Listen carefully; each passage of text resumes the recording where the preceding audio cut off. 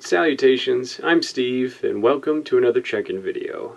I didn't eat things according to plan today, recovering from yesterday.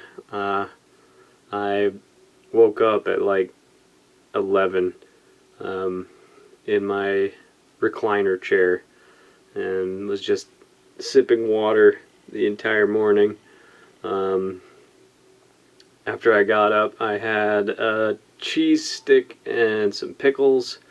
A little later, I had a microwavable chicken pot pie kind of a thing, like 300 calories. Ended up for dinner, there was a package of cinnamon rolls that I ended up baking and eating. And then I had some chips as well. I have no idea how much I ate today. I'm still feeling like garbage at the moment, and really disappointed. I didn't get any exercise in today or yesterday, and I'm really sick of this this behavior of mine. Just I had such good progress at the start, losing like a consistent amount every week, and then it's ever since I implemented alcohol, that's truly a problem of mine. I just got to get under 200 and keep going, and I just can't keep this up the way I'm doing it, because if I keep doing this, I'm not gonna make progress.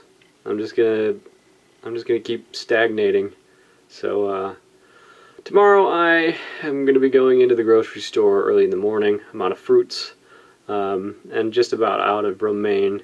I'm going to try to get some sleep at least. And I'll be back on the program tomorrow.